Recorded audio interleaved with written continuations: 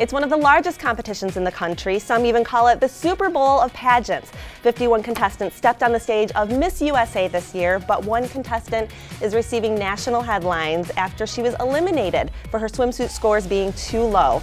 Mekayla Diehl, Miss Indiana, is here in studio with us today to give a strong message to young girls and to give us the skinny on this year's swimsuit competition.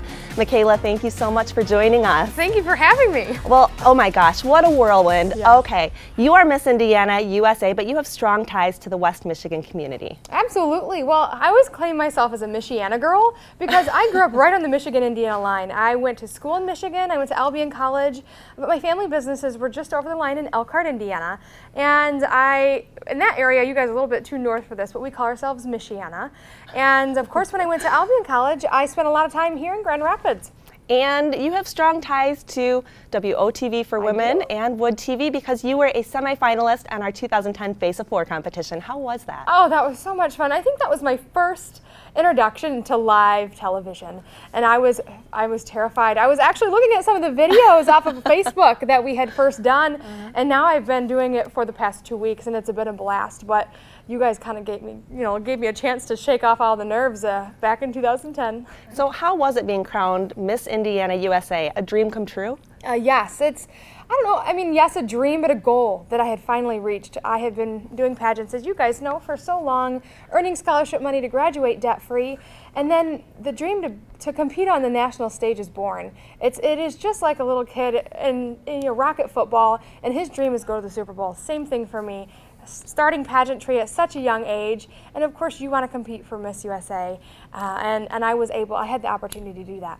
So since you stepped on the stage in your swimsuit in front of a national audience, you have gained a ton of media attention. Okay, let's talk about People magazine. We've got Inside Edition, Access Hollywood, the New York Times, LA Times, the list goes on.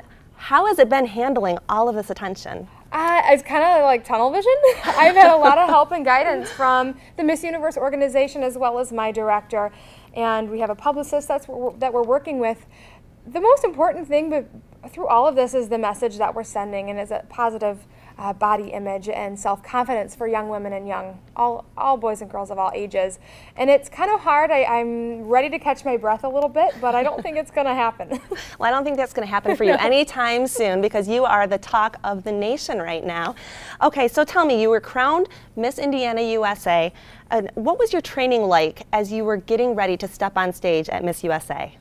You know, I call it a balancing act because to compete for a national title, there's a lot of things that go into play. Not only do you have to be physically fit, but you have to make sure your emotions are in check, and you have to make sure you're mentally ready and rested. So there's a lot of things to balance on your plate, especially having a full-time job, having a family, and kind of having to keep up with everyday life. So it's definitely took a lot of to-do lists and a lot of help. I couldn't have done it without my community and my sponsors.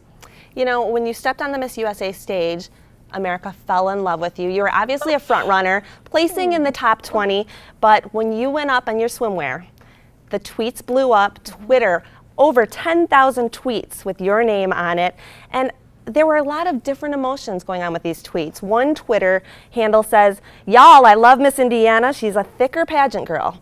And someone else said, "Miss Indiana, thank you for looking like an average woman." But let's talk about this because an average woman in America is a size 12. You're 5'8" and a slim size 4. How is this average?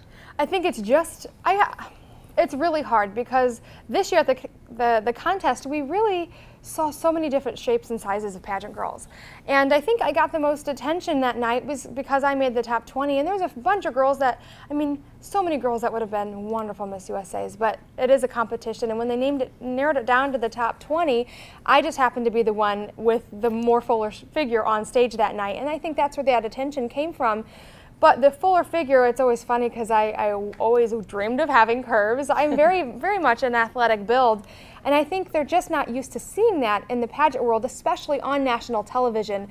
And the support that came out of it is so, it felt so good to have the support because it could have been the exact opposite. So what would you say to young women? What is your message on being healthy, being active? You said in an interview that you like a good steak. Yes. There's nothing wrong with that.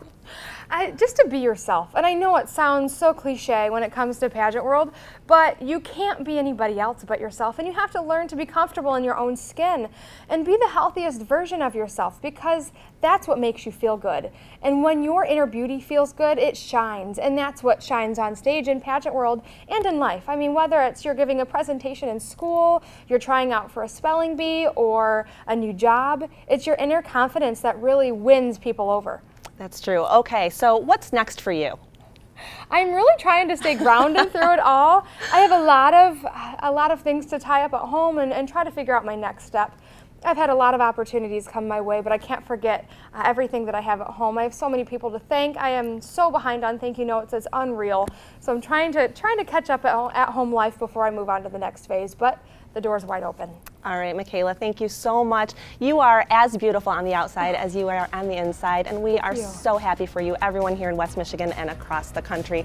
Now, if you want to keep up on all of Mekayla's success throughout her reign and beyond, because it's going to be crazy and amazing, you can go to Twitter and follow her at Real Miss IN USA.